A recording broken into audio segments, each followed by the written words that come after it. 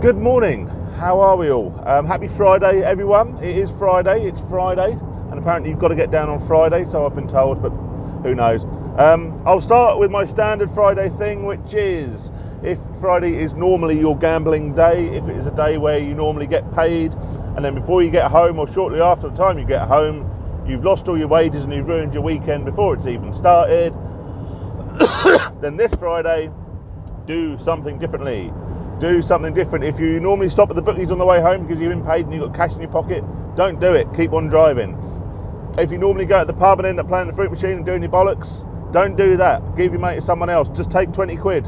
If you've got 20 quid in your hand and you know that's going to buy you 5 pints of Stella, as if you could still get 5 pints of Stella for 20 quid, bloody hell, then just take enough money, because most of us won't compromise a few Friday night pints for the sake of a little gamble, particularly when we've only got 15, 20 quid in our pocket.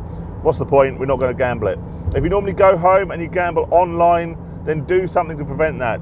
Let tonight be the night that you install GamStop, you self-exclude, do all the rest of it. If Friday, you've got to get down on Friday, if Friday is the night you normally do your bollocks and you ruin the rest of your weekend, then for God's sake, do something differently this weekend. Right, now that's out of the way. My normally Friday evening, but it's Friday morning today. My normal Friday rant is out of the way.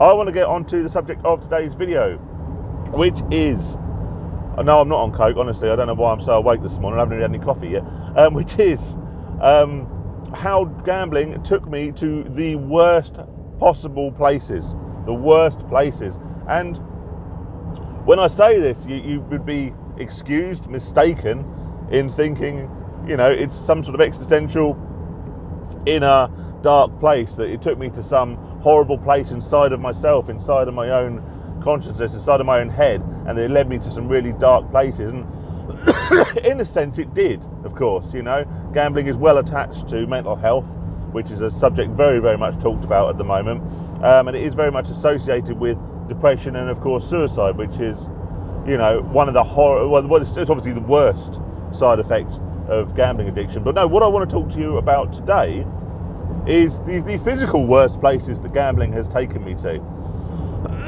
Now, I'm quite qualified to talk about this because, as some of you who have watched my videos for a while will know, my gambling career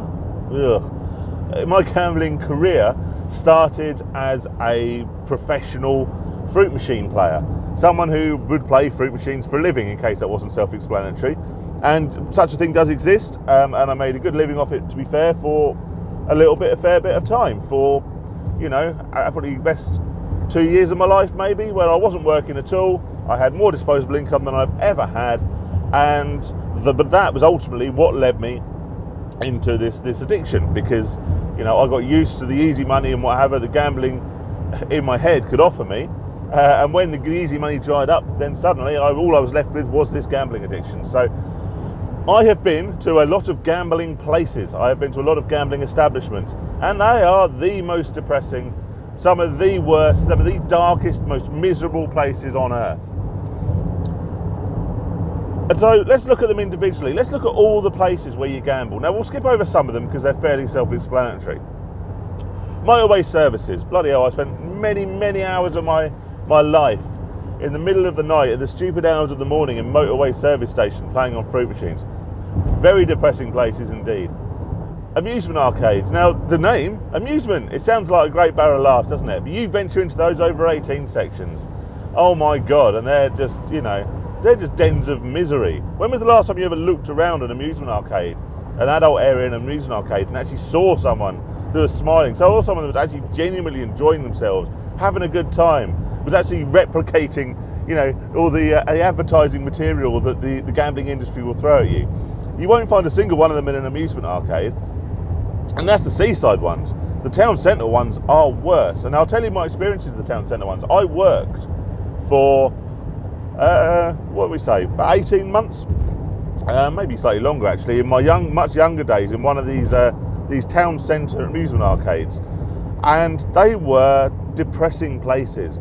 And, you know, they dress it up as, you know, being a sort of a fun entertainment centre or whatever, but ultimately the people I saw in there, the people I saw day after day after day after day, they were with the exception of the few professional fruit machine players who I later became on to associate with, who were going in there naturally to make some money, I saw the same people day after day who were the addicts, and there was no other label to put on them. And I didn't judge them on a personal level, but they were incredibly depressed individuals. They were people that you could set your watch by.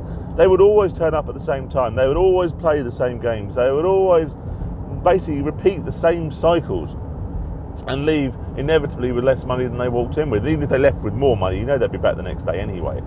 They were dark, depressing places. There's no, if you think about it, if you try and look at the entertainment value of a slot arcade, an amusement arcade in town centre, where's the amusement? When do you ever see people enjoying themselves in there?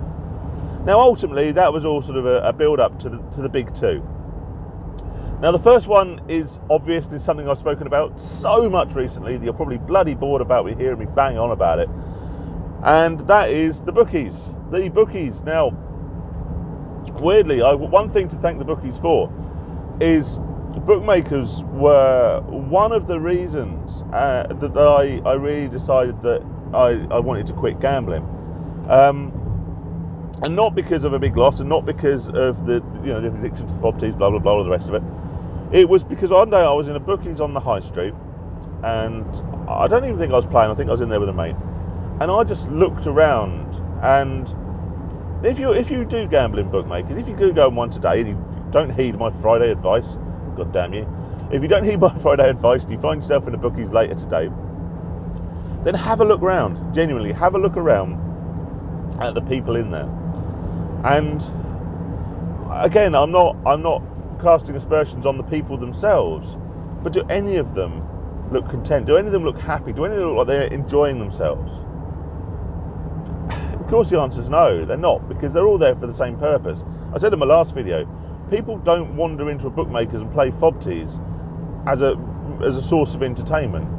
There are entertaining sources of gambling. I don't doubt that some forms of gambling can be entertaining and you can derive entertainment from it. Obviously, if you're a gambling addict, you can't and you shouldn't, but there is entertaining forms of gambling. FOBTs are not an entertaining form of gambling, and if you are playing a FOBT, the chances are, well, I didn't say the chances are, then you almost certainly have a problem. And you don't want to be, if you're surrounding yourself with these people, it becomes almost the norm. If you think about this, and I think about this in two ways. Sorry, this video is a bit unstructured, my apologies. But I think about this in two ways. I think about my gambling days, when rather than spend time with old friends, people who are, people in business, people who I have a lot in common with, people I used to work with, people with families, all the rest of it, I didn't spend time with them. I didn't even spend as much time with my wife as I probably spent with the random gambling people. I mean, I all know the random gambling people, don't we? You generally talk inanely about whatever form of gambling it is. The person on the FOBT next to you is always there, playing Fishing Frenzy or fucking Knife Horus or whatever. And some person there, and you exchange vague pleasantries. How's it paying? Oh, not bad, all the rest of it. Oh, 100 quid yesterday. Oh, did you? Yeah, I'm 50 quid down today. Oh, yeah, okay. You got those people. You got the people with, and I'm not making stereotypes here, you got the people with appalling personal hygiene. And this was something I learned from my days as an arcade manager, I suppose, is some addiction and self-care obviously go hand in hand. But there is no more obvious outward sign of this than personal hygiene.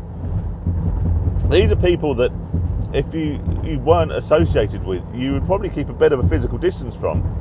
Not because of their character, but because some of them stink. It's an unpopular opinion, but some of them do. I'm sure we've all been in a situation where we've been sat at a FOBT or maybe at a fruit machine or some form of physical gambling machine or whatever, and someone's come and stood next to you, normally in some sort of knitted woolen jumper, and they've made you feel really quite ill. But you're deeply invested in this machine, you're doing your bollocks, so you can't get up and leave. So now you have to hold your breath while frantically smashing the start button, just willing yourself to get something back. not even at this stage you've given up chasing your losses. You just want to get some money back, just so you can leave Stig of the Dump next year and go and get some fresh air. But we commit ourselves to spending time around these people, and what you have to think, and what I thought, and this is why I'm going back to my bookies thing, is I thought, you know what? I don't want to be one of these people. I don't want to be one of these people that people, they do judge. We're all human, we all judge people. I don't want to be one of these people that in 30 years' time is still shuffling around playing fruit machines or playing vobties or casino games or whatever. I don't want to be one of these people that someone gives a sideways glance to and goes, my God, you stink, Phil. Which they might not know I was called Phil. Unless I become a mega YouTube sensation by then and everyone knew who I was. But yeah, it seems unlikely. Don't be one of those people. And like I say, next time you're in a fobties, next time you're in a bookies, just look around. It's one of the most depressing places on earth. And that's whether you win or lose. It doesn't matter. The last one I want to talk about, and this is kind of what this video is leading up to. Sorry, it's been rambling. Casinos. Now, casinos lied to me. I was quite deep into my gambling career before I ever went to a casino. And casinos lied to me. I'd seen casinos in the movie. I'd seen James Bond going to casinos. I'd seen, all the glitz and glamour, the shiny gold roulette wheel, the glamorous women bringing you drinks and shaken not stirred, and I don't know, people pulling handles on the side of slot machines and them going ding, ding, ding and all that bollocks, right? I knew it wasn't going to be exactly like that. But the first time I went into a casino, I was drunk. I was drunk. Yeah, that's not the point. It's just a giant amusement arcade.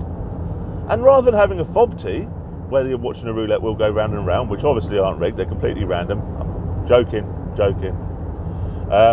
You're watching a wheel go round, you're watching a real person spin it, and maybe they've got a waistcoat on. And that's it. That's the difference. And somehow this is now glamorous. It's now like it's supposed to be kind of a fun, trendy place to hang out. It's supposed to go with the boys and go down to the casino, and you wouldn't all get drunk at the bar, go to a club, come out at 2 o'clock in the morning and go, right, let's go to the bookies, lads. Let's go and play the fobties. You wouldn't do it, would you? But for some reason, it seems like the perfect post-bar, post-club place to go. It seems like a kind of a fun extension of a night out. And it's not. It's a giant glorified amusement arcade with alcohol. Why do you think these places are open so late? It's because they've somehow managed to convince the government, God bless Tony Blair, they've somehow managed to convince the government that opening 24 hours or opening until 6 o'clock in the morning or whatever, and serving alcohol around high stakes gambling is allowed because it's a fun social environment. I'm sure there's people who wander into a casino, maybe have a few quid and wander out and go, yeah, that's all right. But the vast majority of people in casinos, and just maybe a slightly better dressed version of the people in the bookies or the people in the arcades, it's incredible. It's incredible. We talk so much about FOBT regulation. We talk so much about, we should stop online gambling, we should stop this, that and the other, and there's definitely arguments for all of those things. But it's amazing how casinos seem to get away with supplying you with alcohol, letting you gamble ridiculous amounts of money. They've got cash points in there, and obviously you get cash back and all the rest of it, so you can kind of lose as much money as you want. But yet they somehow maintain a sort of a glamorous, fun social image, which, let's face it, isn't carried by amusement arcades or bookies. Everyone sees them kind of the dingy dens of iniquity that they are. But somehow casinos lie to you. You walk in, you go, oh, look, isn't it big? And it is big. Normally they're quite big. And you go and sit down at the blackjack table, and for about 3 seconds, you feel like James Bond. And then you suddenly realise you're just playing the same game as you could be playing online or in the bookies or whatever, and you're still gambling. You're still amongst the same people, and doing the same thing. You're just somehow made to feel better about yourself. Bookies thrive on this. Bookies thrive on you getting drunk and going there at the end of the night. This is why they open so late. They fall into the same category in my head as strip clubs, in the fact that you wouldn't probably wander into a strip club sober, would you?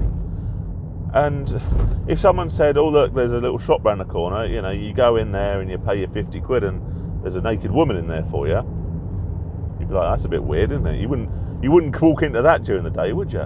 But for some reason, at 2 o'clock in the morning, after a few beers, You know, it seems almost like a sort of a fun, social, glamorous thing to do. And casinos and strip clubs work in the same way. They dress it up.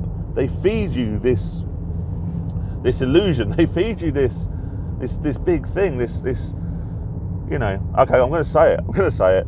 You know, with the casinos, they feed you this idea of a big win, of this massive happy ending, which, much like going into a strip club and throwing money at it, that happy ending never comes.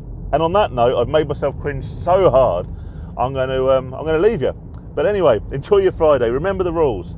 If Friday is your day for doing your bollocks, don't do your bollocks today. Do something different. At least wait till Sunday to do your bollocks, because you know, at least then you've enjoyed your weekend.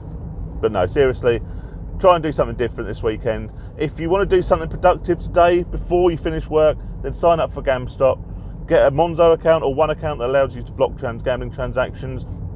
If FOBT is your thing, sort out some passport size photos. They don't actually need to be ones from the booths. Just get someone, print them on some paper, and get ready to take them in. Get some self-exclusion forms from your bookies.